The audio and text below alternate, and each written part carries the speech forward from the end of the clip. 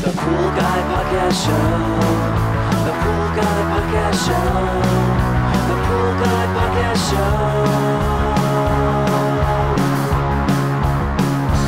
Yeah! Hi, and welcome to the Pool Guy Podcast Show. In this podcast, I'm going to talk to you about ducks, raccoons, and rodents.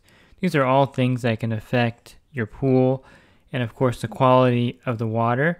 And I'll go over some tips how to deal with each of these specifically, from ducks all the way down to the rodents that may get into your equipment. This episode of the Pool Guy Podcast Show is brought to you by Jobber. Jobber is your business's command center. The easy-to-use app powers your sales, operations, and customer service all in one place. Go check them out at getjobber.com/im/pool to receive 20% off your first 6 months. So let me start out with probably one of the biggest problems for your pool, and that would be a couple of ducks that find your pool and they'll visit it daily. You could try scaring them away with maybe the sprinklers. I know there's some motion activated sprinklers that they're not really effective long term.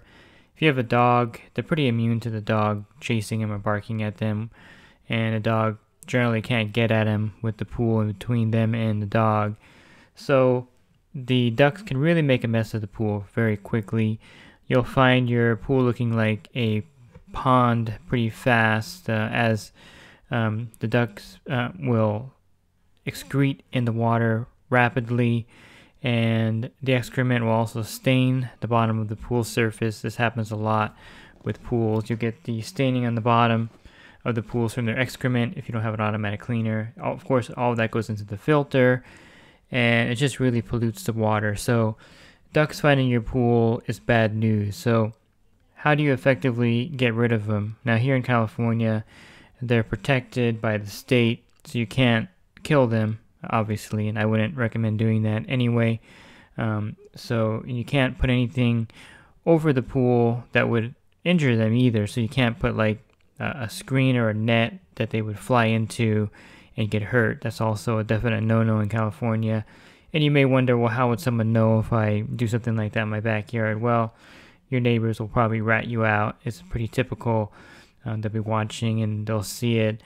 So definitely you don't want to do that either to the ducks. So there are some effective ways to get rid of the ducks. I don't recommend putting any kind of chemical in the pool either.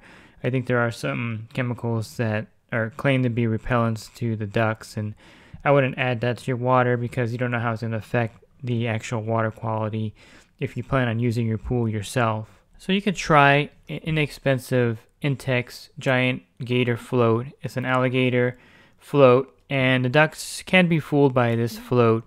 I found great success with it, putting this in the pool, and the ducks don't like it. Some customers will get fake sharks to put in there also, along with the alligators. I'm not sure how ducks know about what a shark is, but they seem not to like those either. I've heard some people put the giant swan floats in their pool, and ducks don't like the swans. I guess they're adversaries of some sort, so they don't like the swans either.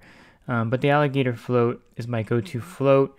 And, you know, it's not very realistic looking. It's a kid's toy, but it seems to be really effective with the ducks. They won't go into the water with the alligator in the pool. They may walk around the deck and pollute the deck with their waste, but I found good success with keeping the ducks out of the pool with these with the Intex alligator float. And they're like $13, $14 on Amazon, so they're really inexpensive. If you find that the ducks that you're dealing with are pretty intelligent and they're not scared away by that particular float, or a swan float, there are more realistic alligator floats. Pool Master makes a crocodile that's like a 30-inch float, and it's a little expensive. It's like $50, so you can find more realistic looking alligator floats online and try those also. Those will scare them away pretty easily, but I find that the Intex float is usually successful in about 90% of the time. So if the alligator floats fail to keep the ducks out of your pool, then the other option these are called gazing globes or gazing balls. They're stainless steel orbs, and typically the larger size works better, so 10 to 12 inches. And you would put these stainless steel pond orbs, they're also called, or gazing balls into the pool itself. Let them float around the pool. Some have a little hole in it. I like to tape the hole up with some tape, that way they don't sink in the water. And then you can let these float in the pool. Generally, I would suggest getting 4 or 5 of these to put in the pool. You can even put one on the deck in a stand. They make the stand for the gazing balls, and you could put one in a strategic area where the ducks enter the pool, and put the other ones in the pool, let them float around. They're not inexpensive. They're like $30 or $40 each, depending on where you get them at. So it's a much more expensive way to get rid of the ducks, but nonetheless, it's very effective. I don't think the ducks like their own reflection, and that's why these are really effective in scaring the ducks away. So if the floats don't work, which is the less expensive option, then getting a gazing ball or a pond orb is the next option for you. And I can almost guarantee you, with these orbs floating in the pool or having some strategically on the deck, that the ducks will leave pretty quickly. So if you have ducks frequenting your pool, definitely try the alligator float and the pond orbs, or the mirrored ball, glazing balls, whatever you want to Google. I think if you just Google gazing balls or mirror balls, you'll get the product. It'll come up online. I know that Bed Bath & Beyond used to carry them in their stores. I'm not sure if they do anymore, but you can of course get them online over Amazon or any other website that sells them. And the floats you can pick up at your local pool store or get them online also. So the next critter that is very messy for your pool is raccoons. Now, raccoons will do a number of things to your pool. They will, for some reason, they like washing their food in the water. So they'll climb into your pool on the step area, and they'll, defecate in the pool, and their poop will contaminate the water, of course, because, it's not healthy. It's a hazard, of course. So you have to do the treatment for that. So it does become very messy when raccoons will frequent your pool or spa. And there are a couple tricks you can try to get rid of them, and these are very successful tricks. One that I like to do first is to put plywood over the step area of the pool or spa. So the raccoons will only go into the pool in the step area.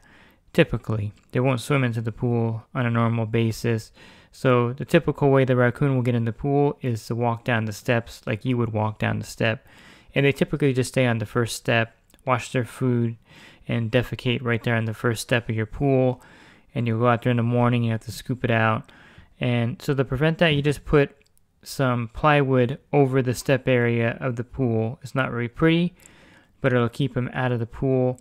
So block off the step area with plywood.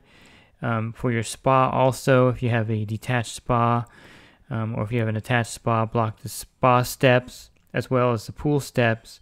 And I can almost guarantee you at that point, the raccoon won't be able to enter the water and wash their food and defecate in the pool. If you don't really like the look of the wood, you can try using a fake snake right at the step area of the pool. This can be successful in a lot of cases. Sometimes it doesn't work. The raccoon won't see it as a threat, but a lot of times it will work. So you just get a realistic looking snake, and you put it right at the step area of your pool. And if you have a spa, also get one for your spa area. And this seems to do the trick in some cases for the raccoons also, having the fake snake right there at the step area. So try the plywood if you can, and then if you don't like the look of the plywood, you can try the fake snake right there at the step area of the pool. Another thing that raccoons like to do, I don't know why they do this either, is they like to chew on your automatic cleaner hoses. So if you have a suction side cleaner in the pool and you notice one day that it's sucking air, take a look at the hoses carefully, and you'll see sometimes sharp teeth marks in the hoses itself. And the raccoons seem to like to pull them to the side of the pool and chew on the hoses. I'm not sure why they do that. So definitely that's another problem that raccoons will cause, is chewing your automatic cleaner hoses. So if you do notice some hoses with bite marks, go ahead and take your cleaner out of the pool for the duration of the treatment. of the raccoons, which is what I mentioned earlier about putting the wood over the steps or a snake there to scare them off the property. Once they leave the property after a week or two, you can put your automatic cleaner back in. Otherwise, they're going to pretty much chew or bite every single hose that you have there, and you have to replace all your hoses. So it's also a very common thing that I notice with raccoons, that they'll chew on the automatic cleaner hoses in your pool. So try to get rid of them with covering the step area so they can't access the pool. And then if they're chewing on your automatic cleaner hoses, remove the cleaner for the pool for that time period. And pretty much the raccoon will leave and find another watering hole within a couple weeks, typically. And they don't like the fact they can't get into the pool anymore, so they'll just leave your property. So the other critter that causes a lot of problems with your pool are rodents, mice, rats, gophers. All of these cause a number of problems with your pool. Besides falling in your pool and drowning and contaminating the water, which is probably the most typical thing you're going to have with mice, rats, and gophers, a lot of times they'll fall to the bottom. If you have a suction side cleaner, they'll get lodged in the cleaner, and it becomes a very gross and unpleasant task of extracting the rodent from your automatic cleaner. If you have a Polaris cleaner, a lot of times they'll get sucked up into the bag, and you may not notice it, so you have to be careful to clean your Polaris. If you have a Polaris 280 or 360, be sure to clean the bag often, because there may be a dead rodent inside the bag itself, because the opening of the Polaris can easily suck in a rat, a mouse, and even a gopher. So one of these rodents falling in your pool is definitely the gross factor with them.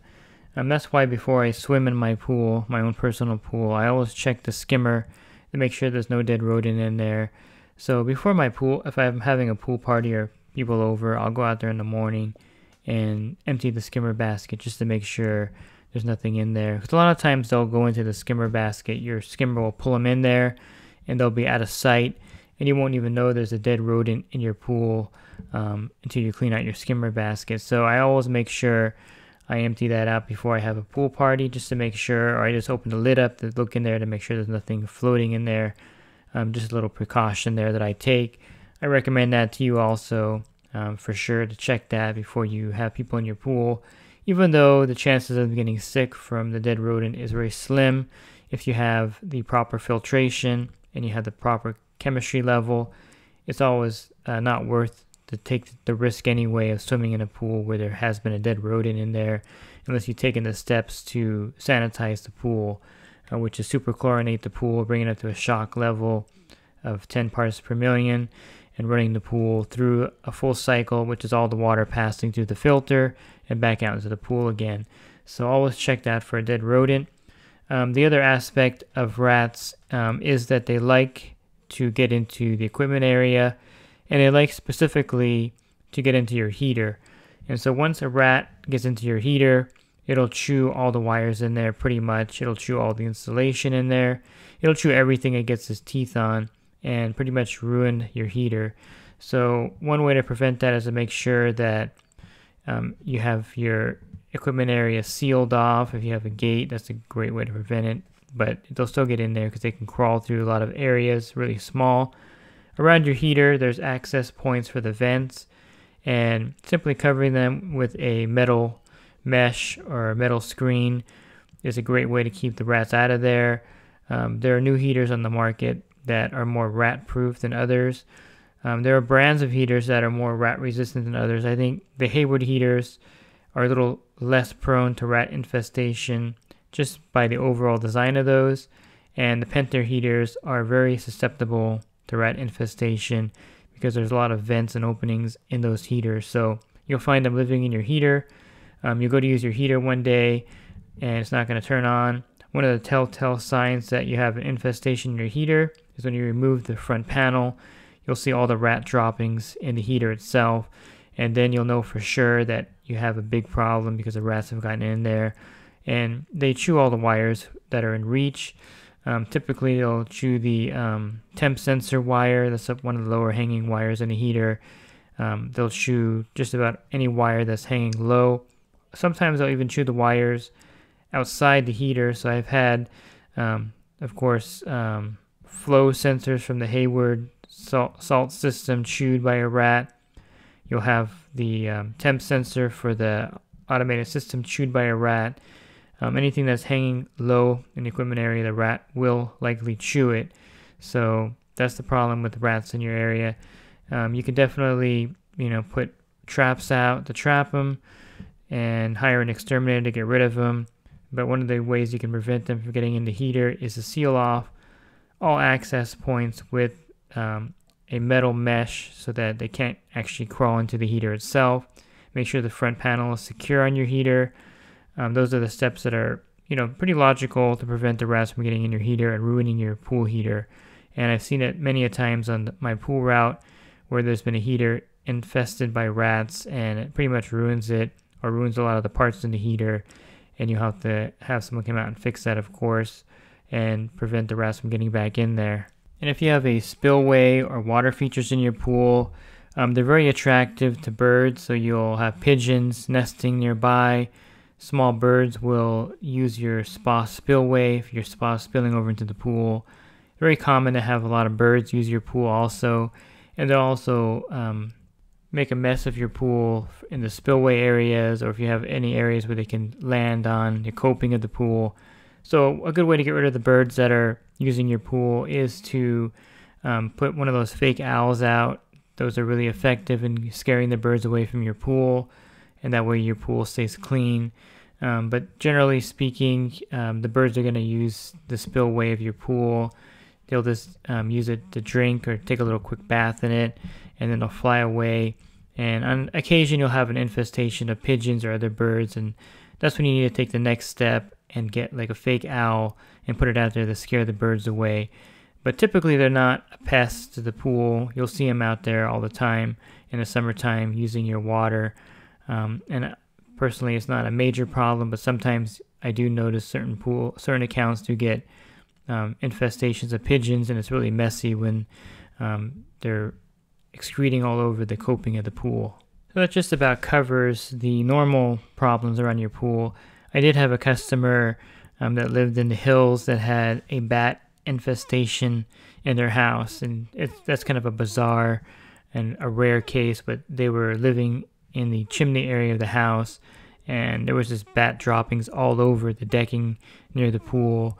It was really messy. They actually had to call a specialist in to trap and remove the bats and take them to a different area. So it was really messy, but typically you're only going to have problems with ducks, raccoons, and rodents. Those are going to be the main 3 things that will mess up your pool, and the steps that I highlighted in this podcast will definitely help you eliminate them from using your pool as either a mating area, nesting area for the ducks, and raccoons as their food washing area, so to speak. And the rodents, you can't do much to keep them out of the pool. They're going to scurry out of the ground. Maybe they're being chased by something at night, and they'll run right into the pool. And I've saved quite a few of them on my route. When I get there early in the morning, they'll be hanging on to, an automatic cleaner hose, or they'll be trying to swim in the pool. Sometimes they're hanging on the objects in the pool, like a pool float or a toy. And I've rescued several of those in the pool. And I usually just dump them out onto the ground and let them scurry away. Just call it their lucky day that I was there to get them out of the pool. I've also rescued tons of lizards that go into the pool, and they're hanging onto the tile of the pool, or all these weird areas. You'll find lizards hanging on for dear life. So I've saved my share of those also. But I think those are things you have to be aware of if you have a pool. If you're thinking about having a pool, you're going to run into problems with these critters that get into the pool. And so if you're a homeowner looking for more help with your pool care, definitely check out my website, swimmingpoollearning.com. I have a lot of helpful web pages and links there. And I also have an ebook available for $9.99 that I just recently updated this year. So it has a lot of great content for you to take care of your own pool. And if you're doing pool service for a living and you need more one-on-one help, I have a coaching program where for $10 a month you can text me. For $20 a month you can call me.